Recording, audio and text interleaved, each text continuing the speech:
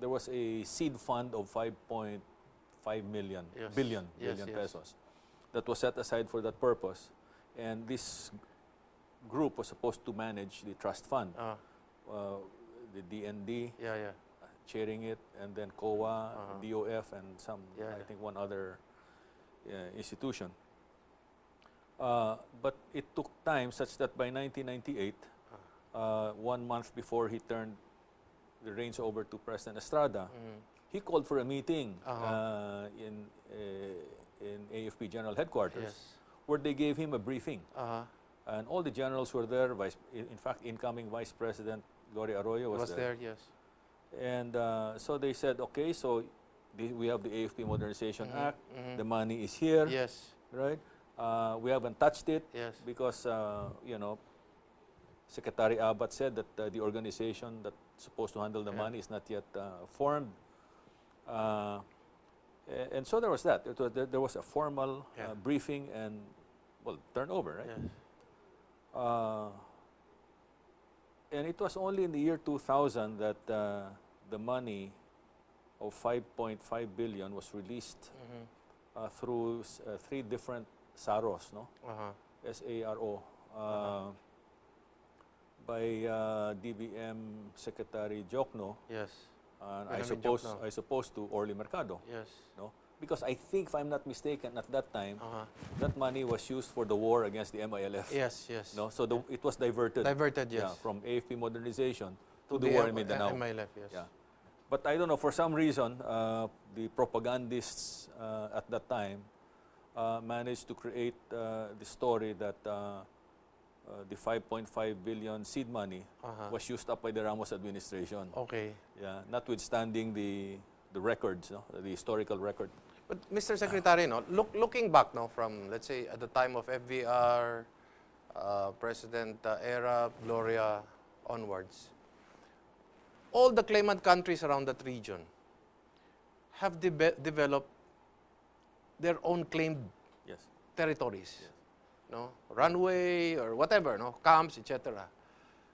Under all these presidencies, how come we seem to be timid to try to build anything in these territories which are supposed to be ours?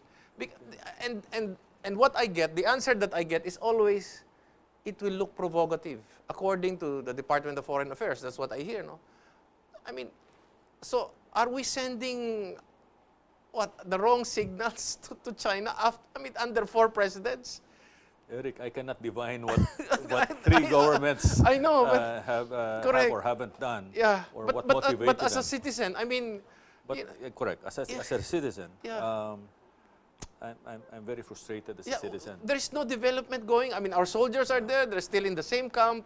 Nothing's happening in that place. I'm very frustrated because as somebody who once wore the uniform, I feel very vulnerable in the battlefield. Correct. Okay. I don't feel I have the proper support to keep me alive and to help me win victories. Okay. That's very important for a soldier, right? Second, as a citizen, I don't like feeling like a doormat. Right. But that's how all these countries make the country feel. And as a citizen of this country, I feel like a doormat. And I don't like that. Right? Number 3, notwithstanding that this has been going on for the longest time, well, I'm glad that the President Aquino today has continued where President Ramos left off. I mentioned to you earlier about the AFP Modernization Act. Well, that expired.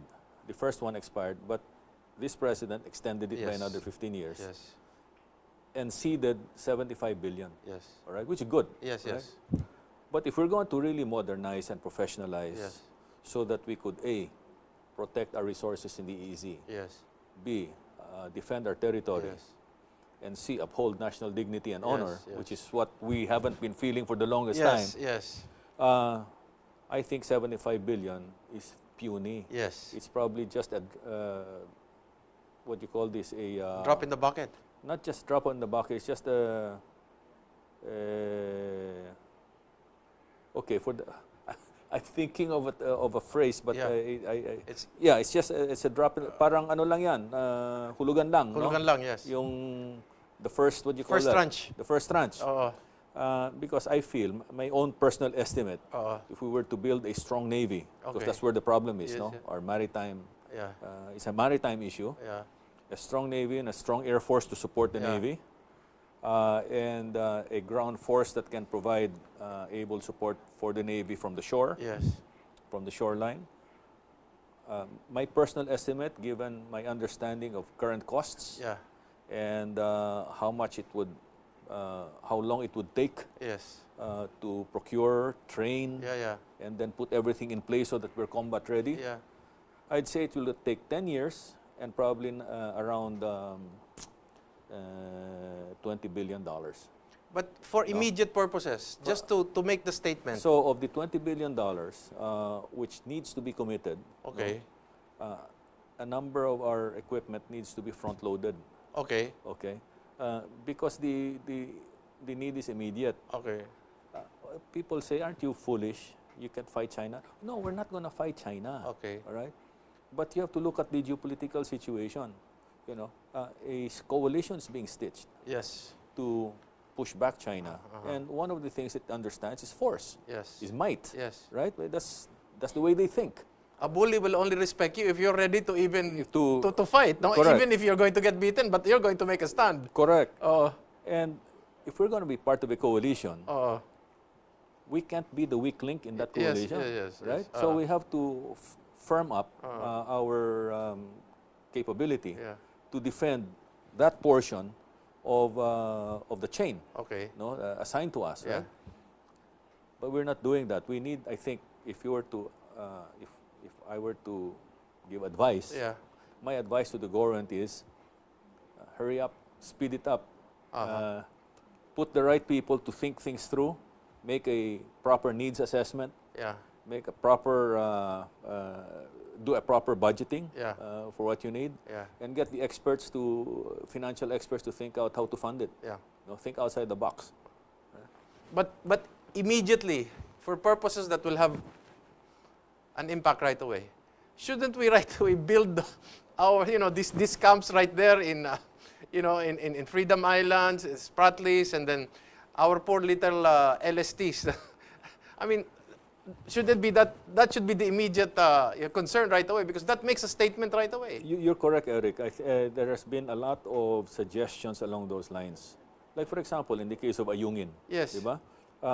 Even if we have a rusty bucket there, Yes. all right, and a small garrison, Yes. the Chinese are very careful. Yes. Because the moment they hit that ship, Yes. the Mutual Defense Treaty kicks in, right? So they're careful about creating an incident. And poor soldiers, do you know that there are rats that are very big? And when it gets very hot, our soldiers are down there and their feet are wet. Yeah. We have a lot of ships that are mothballed. No? Yes. And we can actually tow them. And we can beach them again We if need beach be. them again. Yeah. Correct. And then arm them, no? And in the other areas, Sure. we can build, we can refurbish these camps. Correct. I don't know why aren't we doing it? Well, It sets the wrong statement. And, under 3 or 4 administrations, if you're China and you're looking at the way things are happening, we take 1 step, we take 2 steps backwards, we take 3 steps forward, we take 2 steps backwards, and then you realize, hey, we're making progress. These people are not going to do anything.